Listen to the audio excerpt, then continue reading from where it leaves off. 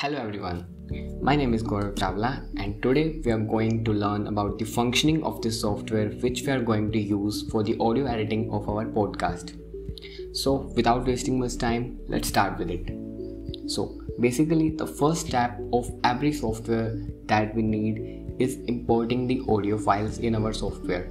So how that works? So you can see on the screen here we are having an icon of import. You can see this one. So this icon basically helps us to import the files in our menu, or we can also use this button. So basically we can use this icon to import the files. So now we can just pick any file from our file explorer and let's say this one. So here we are. Here we are having our file in the window of our software. Now the next step is to move this file to the timeline window. So how can we do that? We can just simply drag that file into our timeline window, or we can also pick up that file and put it here on this timeline window. So now I'm dragging this file and it's done. Now the next step towards our audio editing tutorial is about this line, dotted line, which is on the above of this timeline window. So what does this basically helps us with? In sometimes we are having a long audio and we want to see in this only this slide, only in this window. We don't have to drag it again and again here and there. So in order to make it small, we can just simply use this line, this dotted line, to drag it in whichever direction which we want. By this window will be small or shrinked, you can say, and you can also expand it by moving in the opposite direction. Now the third most important thing that we are going to use the tool is of chopping the audio. So if we need to trim our audio into 2 sections or many more sections, then we can just simply go on the part where we want to trim our audio, and then you see I'm having a scissor button. So whenever I press this scissor button, my audio will be trimmed into 2 parts, you can see. So now my audio is separated into 2 parts, and there is one alternative for that.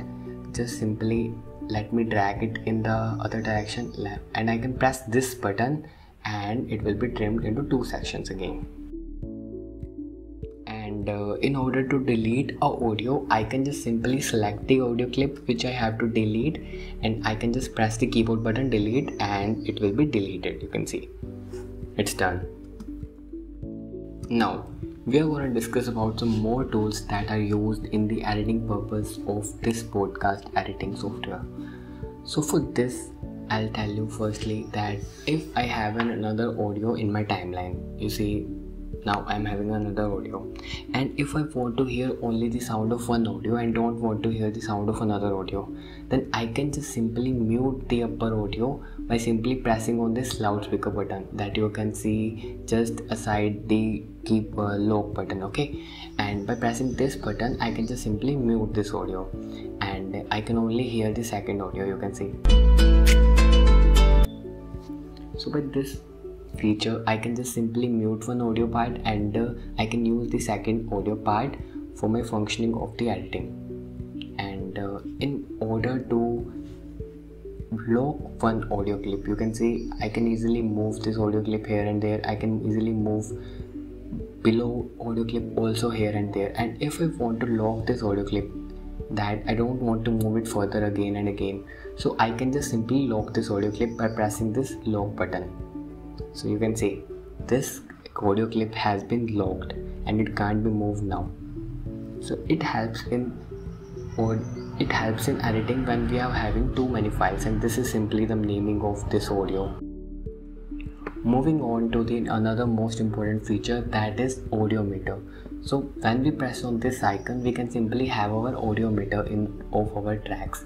So this audio meter simply tells us about the peak of the volume that we are using, and it will simply tells us about the level of volume which we can see by playing our tracks. And the 2 sections here represents left and right portion. So left one represents the left ear portion and right one represents right ear portion. Now coming to the volume part, there is sometimes cases when the recorded audio is too high and sometimes it is too low. So in order to adjust that level of audio, we can just simply drag this waveform upside and downside, which will help us to reduce or increase the volume of the audio. By simply dragging it up and down, we can simply increase or decrease the volume of our audio which we are having.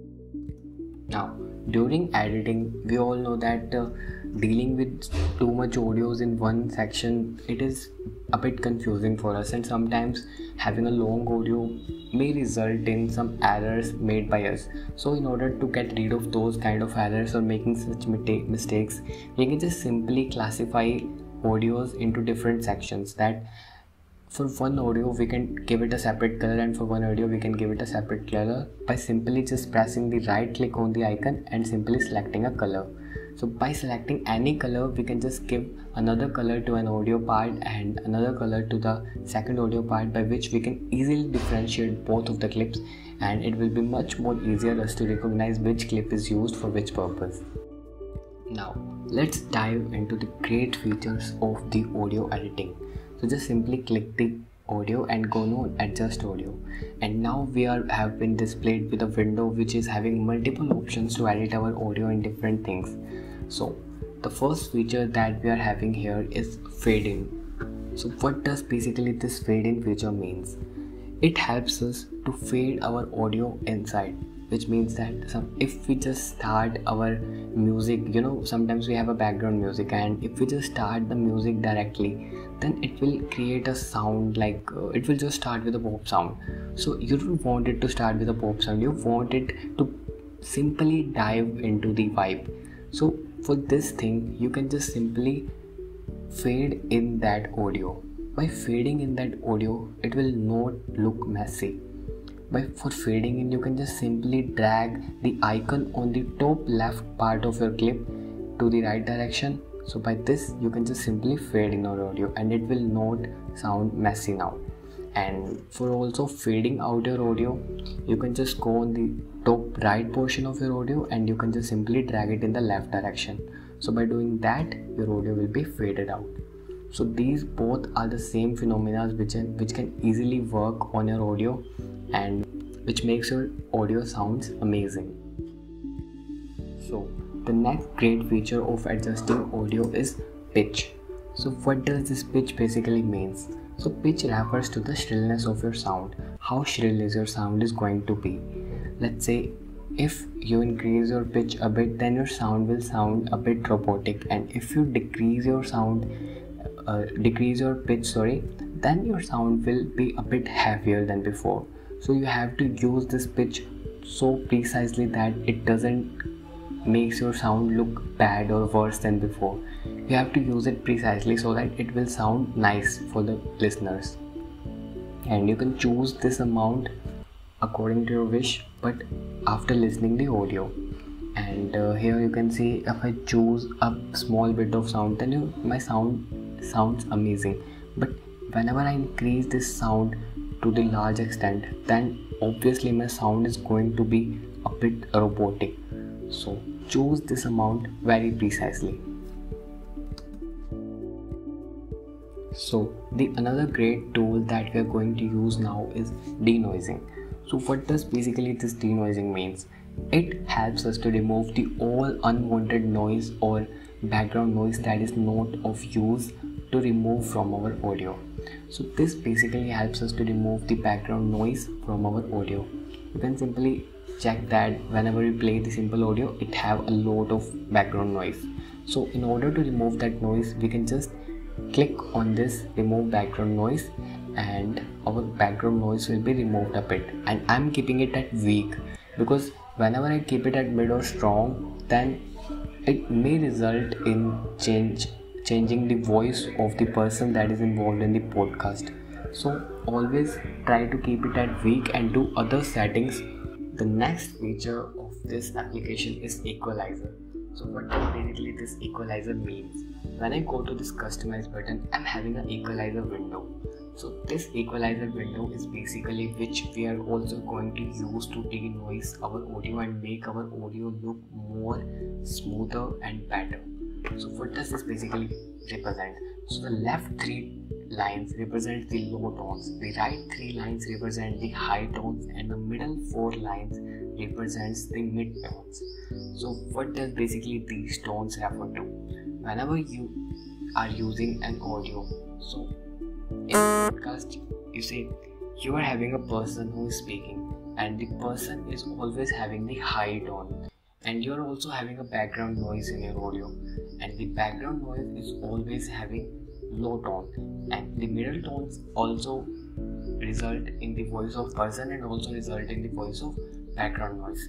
So always adjust the middle tones a bit precisely, and here I am lowering the low tones in order to reduce the background noise, and I also increasing the high tones in order to increase the voice of person a bit, and I'm making a waveform, so by which I can make my sound look greater. So here I am just done with this. Now I'm ready with my wave, and now we will make our sound greater than before.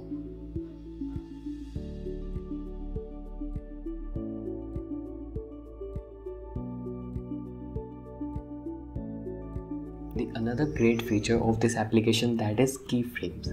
So what does this basically keyframes helps us to do?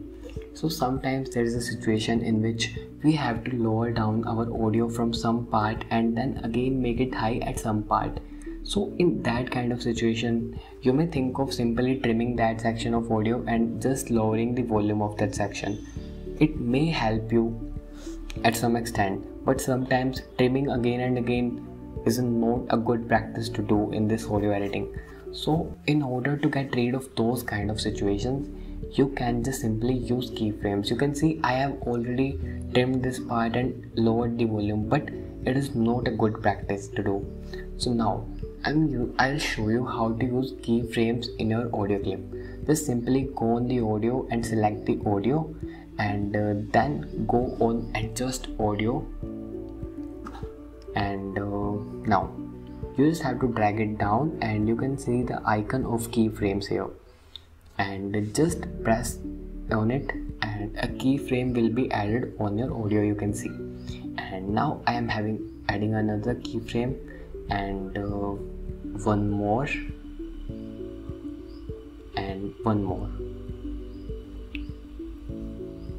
So now I am done with the keyframes, and now I can just simply drag it down, and you can see that this waveform is so nice. This waveform is so nice. It is just simply going low at what point I want it to be low. The next feature which we are going to talk about is volume slider. So this volume slider basically helps us to decrease or increase the volume of our audio clip. So when I make this slider go down, then it basically reduces the waveform and it lowers the volume of the clip. And when we make it up, then it increases the volume of the waveform, and it basically increases the height of the waveform, which proportionally increases the volume. So this slider basically helps us to increase or decrease the volume of our audio clip. And we are also having a slider for the left and right. So basically when I slide this slider to the left side, it makes the audio listen in the left side more, and when I slide it to the right side, then it makes our audio hear it in the right ear more. So let's check it once.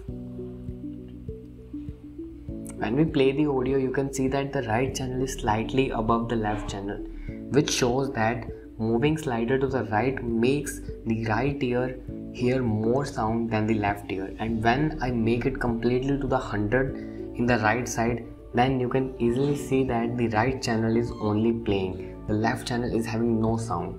So this is basic meaning of this left and right slider. Now the next important thing is, you can see that the upper audio track is for the podcast and the lower audio track is for the background music, and keeping background music at this audio level doesn't make our podcast audio hear properly. So in order to adjust that, we have to lower the volume of our background music, and sometimes we need to increase the music and sometimes we need to decrease the music. So in order to decrease the music on a particular section of the clip, we can just simply use a feature that is ducking. So what does basically ducking helps us with? When we use ducking, then it lowers the sound of the bottom clip which is present under the upper clip. So whichever clip we want to sound higher than the other clip, we just have to apply ducking effect on that clip, so it will just lower the sound of all other clips that are present below that. We don't have to adjust the volume by our own side. Now moving on to the next part, we are here watching that our audio clip is of a small length, but this is not the case every time. We must have some clips, we may have some clips which are of longer length than this, and for background music we will not have a background music of 40 minutes or 50 minutes every time. Usually we have background music of 3 or 4 minutes every time. Okay, so in order to use this background music again and again, we don't have to import it again on timeline. We just have to copy this background music and just paste it. So by using this, we can just simply make our task more easier than before, because if we import it again and again, then it will be a slightly difficult task for us. But if we simply copy this clip and then we just paste this clip on the timeline, then we can use this clip again and again, and for this we can also use the shortcut key Ctrl+V obviously. So this enables us to use the clip again and again without importing it from upside. Now when we are editing a podcast, we may have a need of checkpoint to just determine whether we have edited that portion or not. So to create a checkpoint, we can use this icon for adding a marker on our timeline window. So you can see I'm having a blue colored marker, or you can say checkpoint here, and which helps me to determine my audio task easily. Moving on to the next great feature, that is an audio mixer. So this is the icon for the audio mixer. You can simply press on that and you will be having the window of audio mixer. So in this audio mixer we are having 3 columns. So firstly is for video 1, which is of no use, and obviously audio 1 is for the track present at first audio channel, and audio 2 is the track present at second audio channel. And here we are also having the sliders for the volume left, right, and for the making volume up and down. And here we are having a master slider which controls the volume of whole clip. You can say all the clips, all the volume of all the clips is controlled by this master slider. If we make it 0, then no sound will be heard by us. We are also having 2 more effects, stereo and surround, which adds extra effects to our sound. Now in order to edit your audio, for adjusting the audio, then you don't have to go again and again adjust audio option. You are simply having an icon on the timeline window which basically helps you to go directly on the adjust audio bar. And if you want to change the speed, you can directly go to speed and duration option and you can edit the speed according to your wish, and you can also write down a value by which you have to edit your speed, and you can also reverse your speed. Now you are also having an icon on the timeline window which is helpful in increasing or decreasing the speed. You can see you can either slow down, you can either make it fast, or you can customize the speed according to your wish.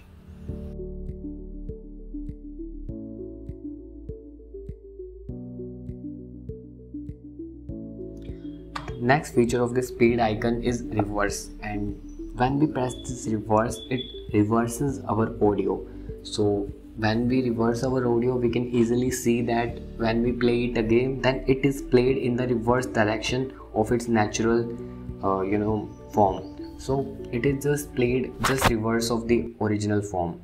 And if we want to again make it normal, we can just select it again and make it press the reverse button again, and it will be again back to normal. And the another feature of this speed and duration icon is freeze frame. So what does basically this freeze frame do is just freezes the frame at which we are currently present. So it freezes that frame and there is no volume present at that particular frame. Now, in some cases, you may find that you can easily move this clip in left or right direction and you can easily move these all clips. But what if in some case you have to add something at the front and you don't have to move every clip one by one? So in those cases, you can just group these clips. For grouping, you have to select them and just go on the feature group. So your clips has been grouped. Now you can move them together. So whenever you move this in left or right direction, you can easily see that these all are moved together. So this is a great feature when we forget to add something at front and we can add them at very last. So it will not also create any errors in our editing, and we can also ungroup them at last.